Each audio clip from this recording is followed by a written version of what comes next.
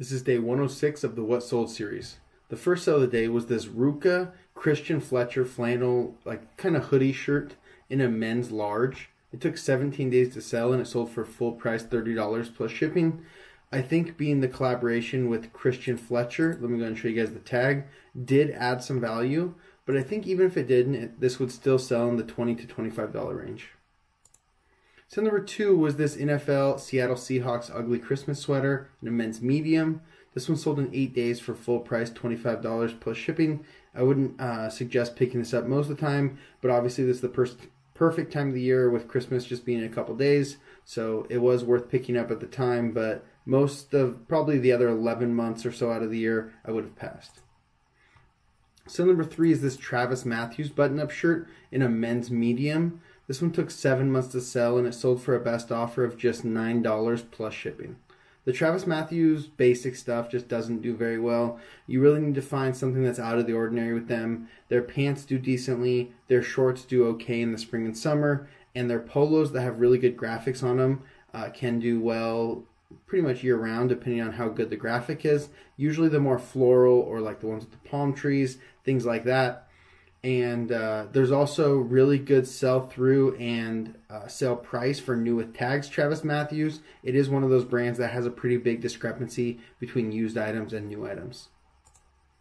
So number 4 is this Tropical Bros shirt. It had the high noons, like the drinks on it, and it was in a men's large. This sold in 7 days for full price, $30 plus shipping. I almost left this behind at the thrift store. I took 2 looks at it and then I didn't even look it up. I just passed through. I came back when I was done at the thrift store and decided to look it up. The only reason that I wanted to look it up is because it felt quality, and so that is something important to learn, is just the feel of quality materials. You can do this by going into stores like REI. They sell a lot of quality items. More of like a dress clothes with other like normal clothes. Nordstrom, they sell a lot of high quality clothes. Go places like that, touch the materials, get used to feeling high quality items, and that's how I found this one. Ended up looking it up and they sold pretty well, and it was a good pickup. So number 5, I think this is my 3rd time selling this brand, Collars & Co. They make the polo shirts that look like they have a dress shirt collar. And this one sold in 2 days for a best offer of $35 plus shipping. These are amazing sellers. Anytime you find these, pick them up. So number 6 was a Polo Ralph Lauren rugby shirt in a men's medium. This one also sold in 2 days and it sold for a best offer of $23 plus shipping. These Polo Ralph Lauren rugbies, which are like the thicker polos, and they have this little circle right here, right below the buttons, and they're long sleeve. These have been selling really well for me lately, usually in the $25 range. So number 7 was this Ralph Lauren button-down shirt in a men's XL. This one sold in 1 month for a best offer of $15 plus shipping. I picked this up only because it was pink. I thought it stood out and it was in a good size men's XL, and it was still a decent seller. I'm imagining that I picked it up for like $6, so I'm gonna make about $7 or $8 profit on it. And a short sleeve shirt like this is very easy to list.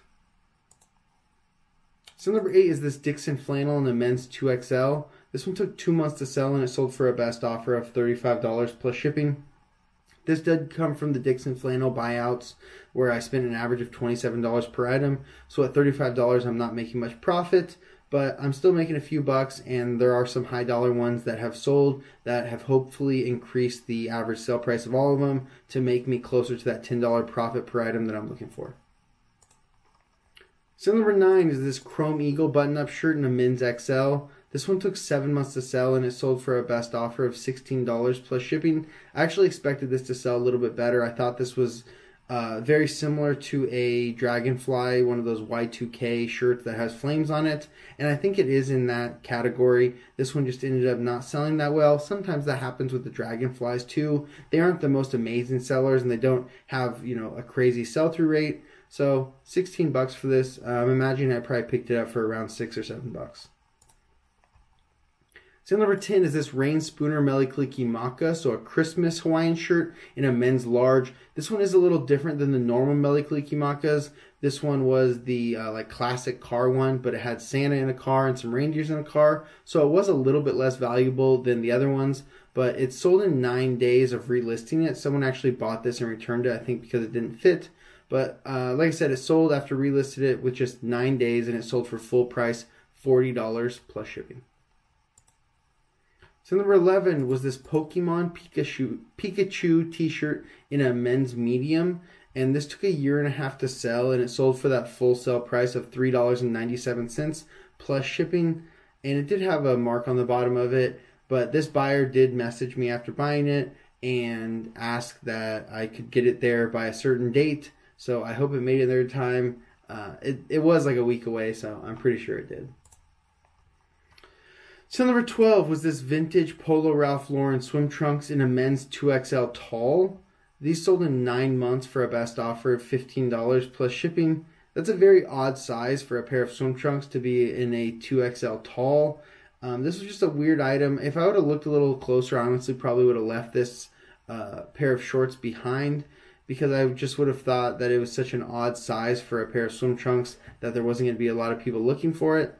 But it's still sold. I probably picked this up for about $6 or $7, so I still made a few bucks, but it did sit around for a while. So number 13 was this Dixon flannel shirt in a women's medium. This one was called the Crown. I think I've actually showed you guys this one already before, because I'm pretty sure that this was a return. Didn't fit the buyer. No big deal. They shipped it back, and after relisting it, it took 12 days to sell, and it sold for a best offer of $35 plus shipping. Sale number 14 and the final sale of the day was this Pendleton wool flannel shirt in a men's medium. This was a vintage one that's made in the USA. This one sold in 10 months for that full sale price of $23 plus shipping. That's it for the sales. Thank you guys so much for watching. I'll see you tomorrow for day 107 of the What Sold series. Peace.